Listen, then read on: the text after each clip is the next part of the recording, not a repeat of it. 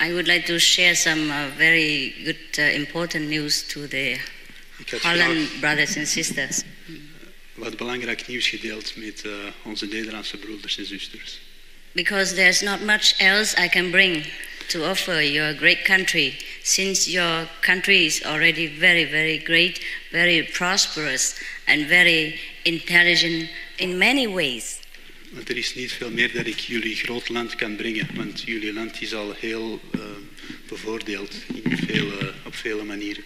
So since I'm invited here, I think the only thing that maybe I could offer is the thing that I know of, the thing that I have. That is spiritual knowledge. En sinds dat ik hier uitgenodigd ben, kan ik enkel aanbieden wat ik heb, en dat is spiritueel kennis. There are two ways that we can live our life in this world, and you all know that. Er zijn twee manieren waarop we ons leven kunnen leven in deze wereld, en jullie weten dat allemaal. Can you hear clearly? His beautiful voice, is it? Can you hear?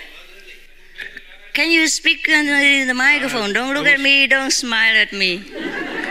Speak right here. All right, I think I take the microphone in my hand so I don't miss it. Dus ik denk dat ik de microfoon in mijn handen neem, zodat ik niets mis. There are two ways to live in this world. There's one way is the normal way that we accept everything that happens to us as a destiny. Er zijn twee manieren om ons leven in deze wereld te leven. Eén manier is alles te accepteren als destiny. Can you hear now, yeah? It's okay? No good? Yes or no? Please take care that you speak louder. Can you take the microphone and stand up straight, please? Because I can hear you, it just I cannot. Yeah. All right, that's it. Now you look like a movie star. Yeah. It's, when you stand straight, it's better for you, yes.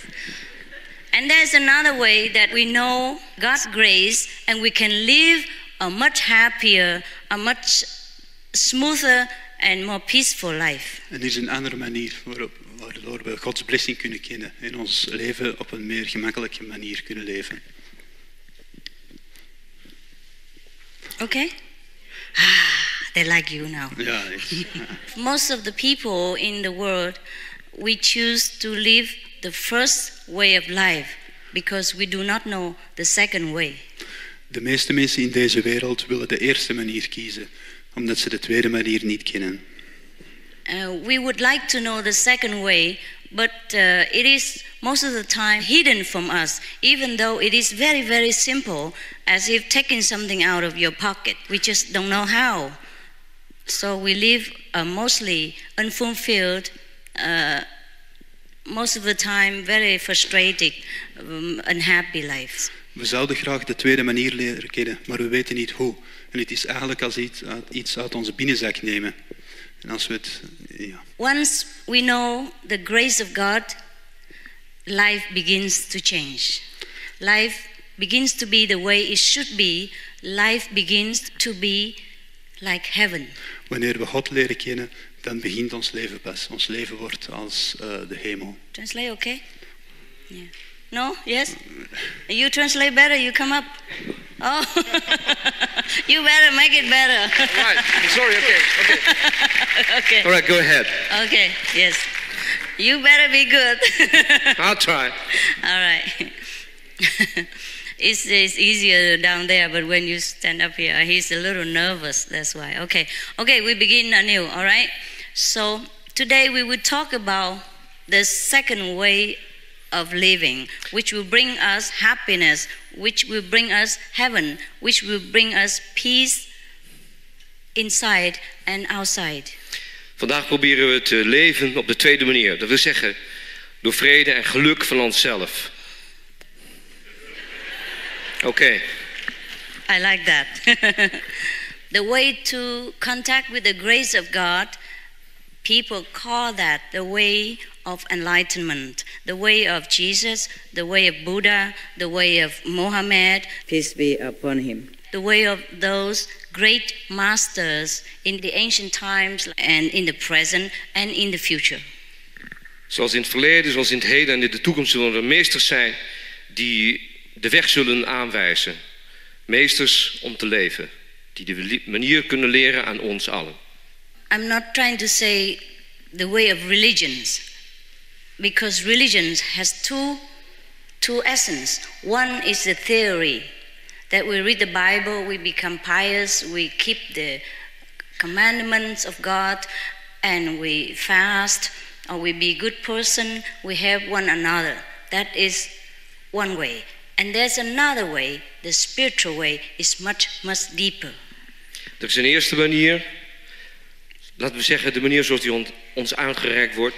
Maar de tweede manier, waar het eigenlijk om gaat, die is dieper. Een spirituele manier. The spiritual way is the way we can contact directly to God and tell Him everything that we want to tell, and He will tell us how we're going to solve the problems, or He's going to bless us so that our lives will become exactly the way we want to live. De tweede manier is een rechtstreeks contact met God. Hij zal ons laten zien en wijzen op welke manier we in contact met Hem kunnen treden. He's still good? Okay. Stay there. Because in the Bibles or in many of the spiritual religious scriptures, they don't mention how to contact God. They just mention that in the ancient times, like Saint John or whomever had contacted God, or Moses had seen God, and then he got blessed, and then he has wisdom, etc., etc. But the Bible or the scriptures do not tell us how to get the wisdom the way Moses did.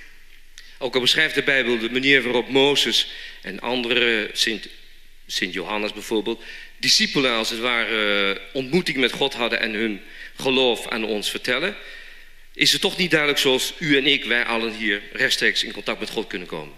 Jesus had meditated in the desert for 40 days, similar with Muhammad.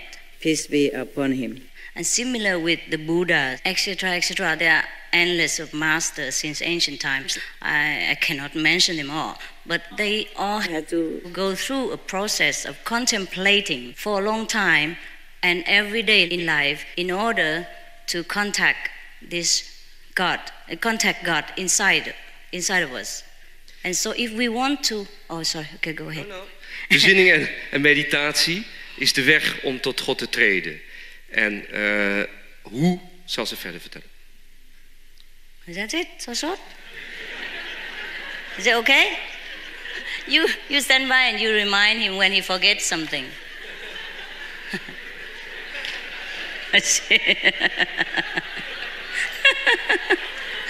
Belangrijk is vertrouwen. This is fun. Normally, a real translator, they note down the main points. Meestal letterlijk wordt alles vertaald. While listening, and then they translate from that. It's safer. You want it? No, it's all right. I try to follow. Can you note a little bit? And yes. Okay. It reminds me of Japanese joke. It's a little bit out of. It's a little bit out of the theme, but you want to hear? Yeah. Okay. just to brighten it up because we are in spring and flowers everywhere. Okay. There was a Chinese tour guide. He took a bunch of Japanese tourists to go around Amsterdam and looking everywhere. And then they went into a comedy club. Een Japaner nam een aantal Chinezen mee naar hier in Amsterdam ergens op stap. En ze gingen naar een comedyclub. And then the comedian was standing on the stage and talk, blah blah blah blah, and make a lot of gestures, a lot of things, and everybody laughed. All the Hollanders laugh.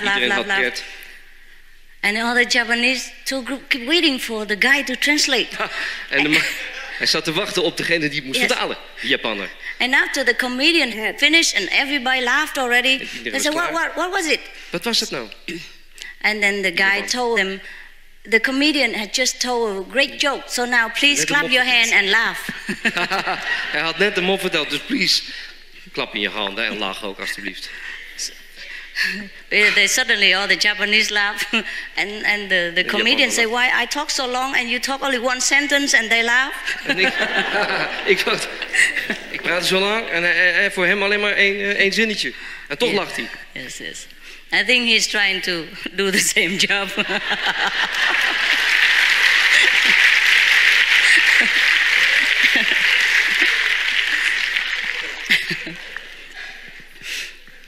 Okay. Please try. Oké.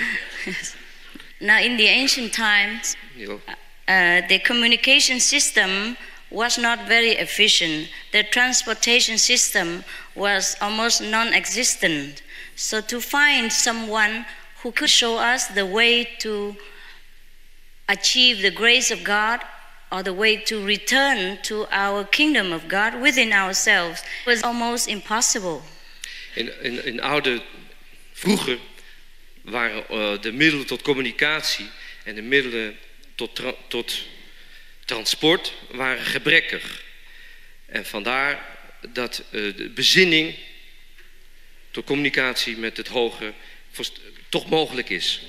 And that's why most of the scriptures of the religions mention about these spiritual subjects in a very precious way, in a very mysterious way, in a very kind of very hard to find subject and very hard to achieve. And they don't even write out the method for us. Het is niet altijd duidelijk. Het wordt niet altijd gebracht op een wijze zoals wij dat wensen. Bijvoorbeeld door een brief of op een andere wijze tot communicatie.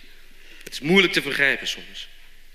But nowadays, because of all the convenience of scientific discovery, we can share with each other anything that we know in a matter of hours or minutes or any time that we can see each other, anytime we want to see each other or to want to see someone who knows the way, we can always fly over there or go by car, by bus. It's just a matter of a few hours or few days, then we can know whatever we want to know about spiritual practice. Nu, in deze wereld, kunnen we met elkaar communiceren zoals wij dat wensen op elk tijdstip en op elk uur, op elke dag. Binnen enkele minuten kan een gesprek mogelijk zijn met al onze moderne communicatiemiddelen. And even if we could not see the person who knows it, we can also see the person who is delegated from this so-called spiritual guide, a spiritual friend, and we waste no time, we can always learn, anywhere in the world. We kunnen overal van een spirituele figuur leren. Elk moment, als hij wat te vertellen heeft. And this is very lucky for us. Wij zijn gelukkig. I did not know that. I thought I had to go to Himalayas. Ze dacht dat ze van de Himalaya af moest kijken, maar er zijn andere manieren en andere plekken waar je ook gelukkig kunt zijn. But that was my destiny. Yeah. Als voorbestemming was het. I had to go there in order to come back and tell you that you don't have to go there. Ze moest daar opgroeien om te beseffen dat je daar niet hoeft op te groeien om naar naartoe te gaan. So it wasn't a waste of time. It was the way of the working of God. Het was absoluut geen verspilling, maar zeg maar het werk van God. But it's not the Himalayas that make us enlightened.